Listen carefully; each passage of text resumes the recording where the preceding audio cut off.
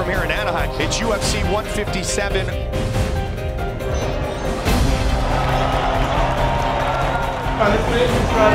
Fantastic technique in her arm bars, her full ground game, her ability to take people down is really unprecedented in women's MMA.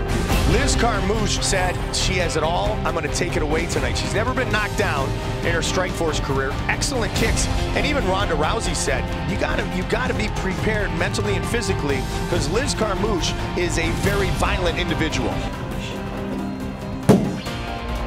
She is, without a doubt, the premier judo stylist today in mixed martial arts, and she's a woman.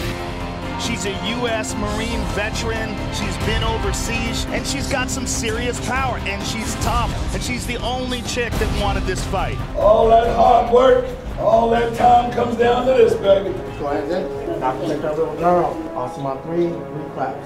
1, 2, 3, awesome! Yeah! All night long, baby. This is what we do and why we do. We rollin'! Yeah! Stand by, 5 seconds, 4, 3 seconds. 2, 1, let's walk it. The first woman to enter the octagon is the challenger, Liz Carmouche, the champion, the challenger. Let's get it on. And here we go, looking to close the distance early. Carmouche is on her back, though, Mike. Carmouche has an over-under. Carmouche has the back.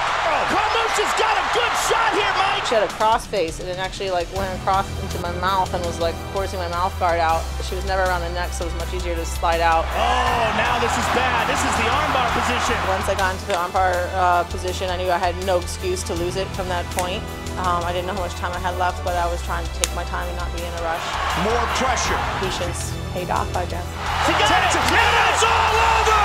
First round armbar finish for the champion, Ronda Rousey! I'm happy. I feel like I deserve it, but there's still more work to be done. I definitely feel a lot more comfortable calling myself the UFC champion, but I'm always going to come up for some reason why it's not good enough yet. This is not just a moment for Ronda Rousey. This is a moment for women's sports, period. I'm not feeling very historic right now. I'm feeling more like I'd like to get some hot wings with my family.